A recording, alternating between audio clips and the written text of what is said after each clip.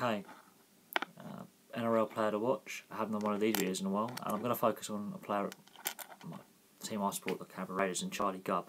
Very underutilised when he was at the Warriors. Hasn't had a lot of game time.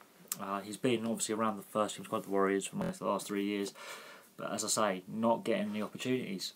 Ricky Stuart's obviously seen something. Ricky Stuart is a very, very good coach. To get him to sign to the Raiders is a big thing, big move.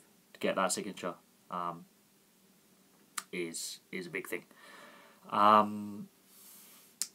Big ball carrier, big tackler as well, big hitter, good interchange forward to have. There have been comments that with Vaughan going to the St George Illawarra Dragons last year, that the pack looks a little bit weakened, and I possibly would agree with that. But bringing in Charlie Gubb, a good replacement to have. Look for Ricky Stuart at the Raiders to make him a better player. Ricky Stuart has a knack for doing this.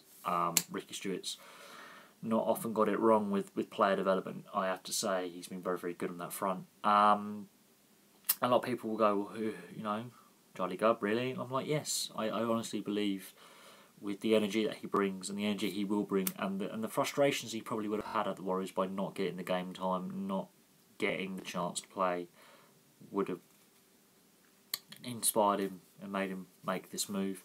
Also, he used to play rugby union at youth level. He's another rugby union rugby league steal, developed as a union player. So he's been developed by another code, and the league's nicked him. It's happening more and more often.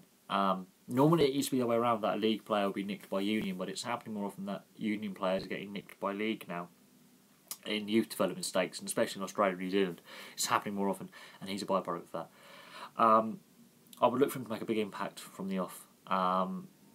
And he attracts a cult following at the Warriors. He had a big fan following there. Wouldn't be surprised to see some of that fan base follow him over to Canberra.